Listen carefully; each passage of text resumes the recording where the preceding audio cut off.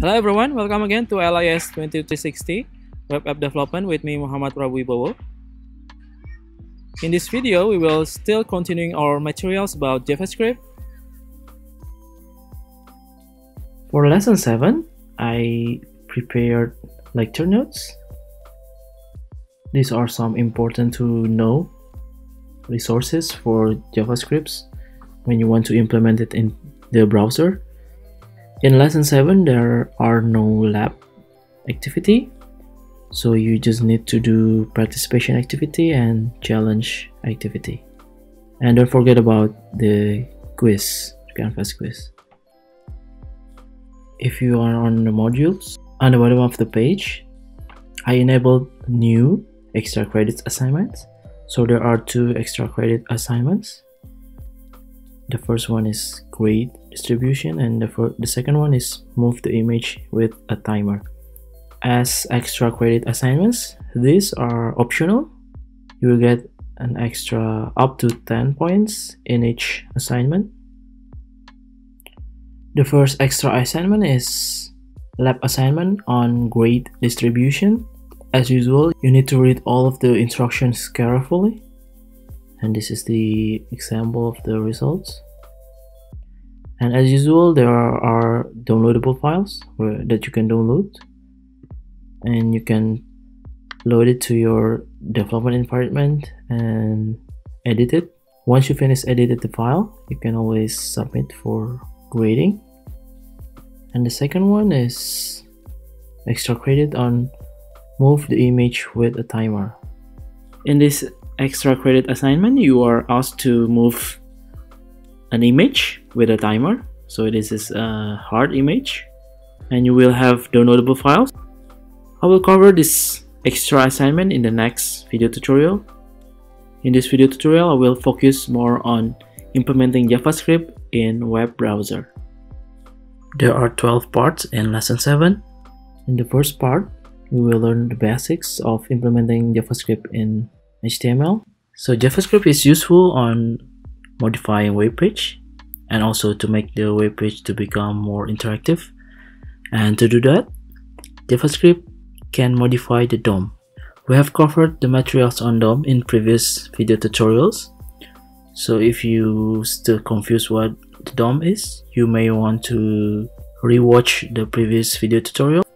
So JavaScript treats web page content as a set of related components, and every element on web page is an object. And you can also create objects because a function itself is an object. And besides DOM, there is also BOM, or browser object model. It is a hierarchy of objects, and each provides programmatic access to a different aspect of a browser window or web page. So we can modify the window object and represent a web browser window. So it's called global object. And window in browser object can be anything. It can be history, it can be location, it can be navigator. So DOM, or document object model. So document object can represent the web page displayed in a browser. The DOM itself contains all the web page elements. It can be paragraph, it can be header, it can be table. So all of these elements represent the document object in the website. And JavaScript represents each element by its own object. So by modifying the DOM, it allows JavaScript to create a dynamic HTML or DHTML, because the interaction can change the content of web page without reloading, and it can also change the presentation of the content. So basically, the HTML is a combination of HTML, CSS, and JavaScript. And DOM can be an example of an application programming interface or API. It can be a structure of object with set of properties and methods. This is the example of DOM tree. So the first example of DOM, we can use document write line or write ln method.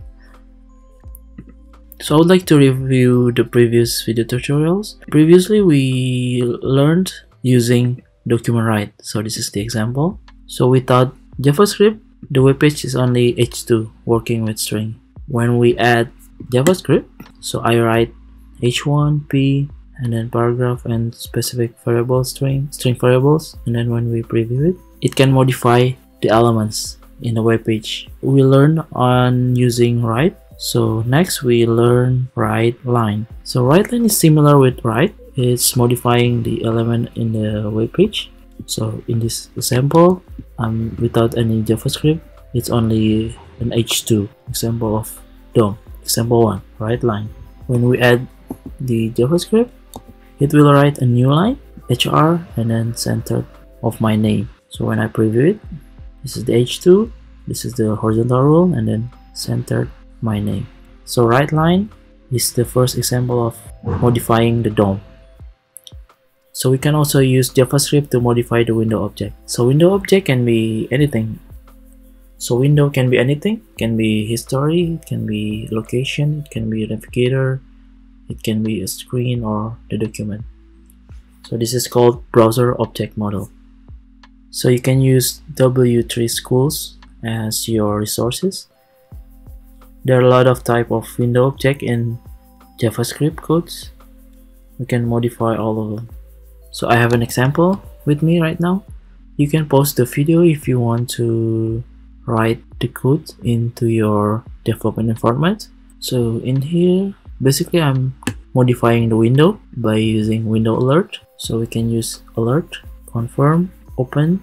We can also use prompt. So for alert, we can also omit window dot, but it is a good practice to keep window. So when we preview it, happy Sunday, okay? And then second one, without window, happy Monday. And prompt is asking you, how are you doing? So we can modify the window object using JavaScript. So console, we can also present the content of JavaScript in the console log. So console log is not presented to the user. So here I have an example on the console log. You can pause the video if you want to write the codes, and let's refresh it. So how to show the console log is you can use preview to new window. You can use tools. You can click on the menu tools, web developer, web console. So here, this is only appear in the console log. So we can use console log, console warn, console error, console. We already covered this about loading JavaScript from an external file in the previous video tutorial. So let's move on the DOM or document object model. So this is the example of DOM in HTML. It can be element nodes shown by green, HTML, head, body, and it can be a text node, paragraph, title. It can be a property, for example, shown in pink. So searching the DOM, we can select or get element by ID. We can get elements by tag name and also get elements by class name. And we already covered this about DOM in the previous video tutorial. Let's review the previous material. So when we use get elements by ID, it will select the ID. So ID can be used once in a web page. It will get the ID in the web page.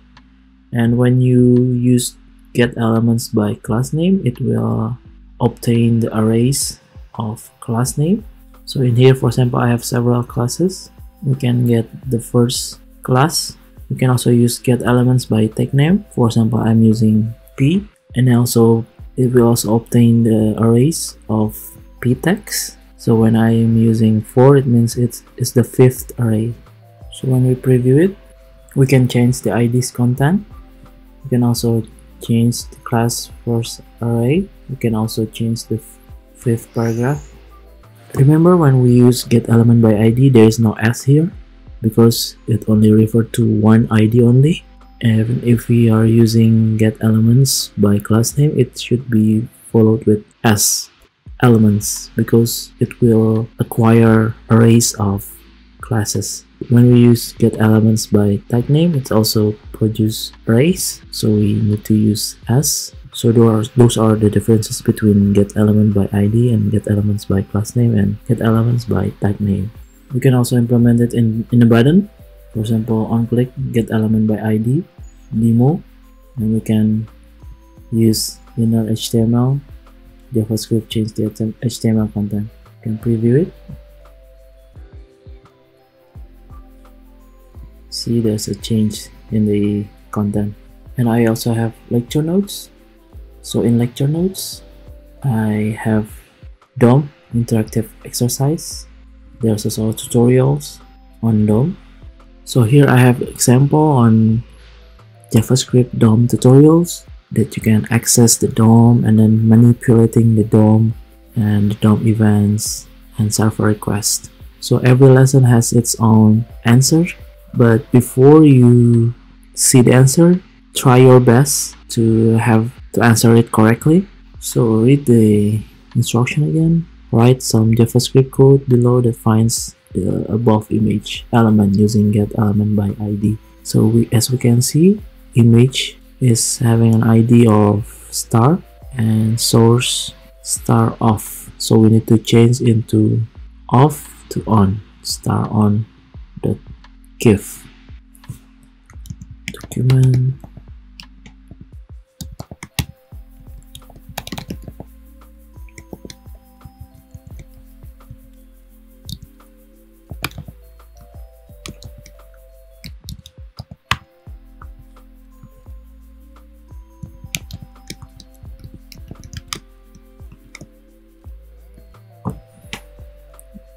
Document get element by ID star.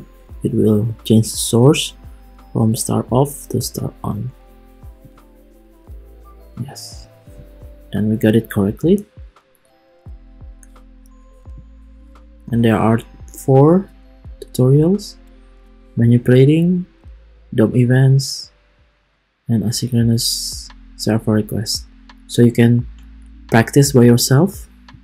So next is about event-driven programming, or event handler, or event listener. An event is an action usually caused by a user that the web browser responds to.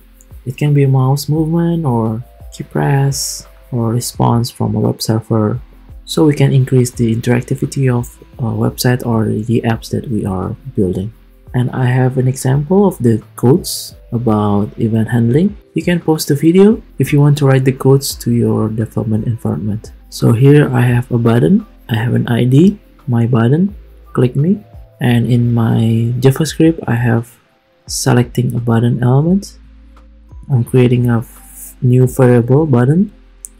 And to get this button, I can use get element by ID, my button. And then we can call a function when the button is clicked. So we can say a function, say hello and alert, hi, how are you doing? And I'm creating a function to be called when the mouse over event occurs. So when we are hovering the mouse pointer, the button will change its background to yellow. So we can use set hover color. And in the next one, I'm creating a function to be called when the mouse is out. It is set normal color. So this is the default color of the background of the button. And in the next code, I have registered the click event. So button addEventListener click. So it will call the function of say hello. And when the mouse is over, I'm calling set hover color. And when the mouse is not hovering the button, it will set normal color. So we can save this code, and when we preview it, event handling. So as you can see, when I'm hovering the mouse pointer to the button, it will change the background into yellow. When I click it, it will call the function of say hello, which has an alert of hi, how are you doing today? So this is the example of event handling. That's all the material for this video tutorials. I will cover more on the extra assignments and further about JavaScript in the next one. Thank you very much for watching. See you again in the next video tutorial.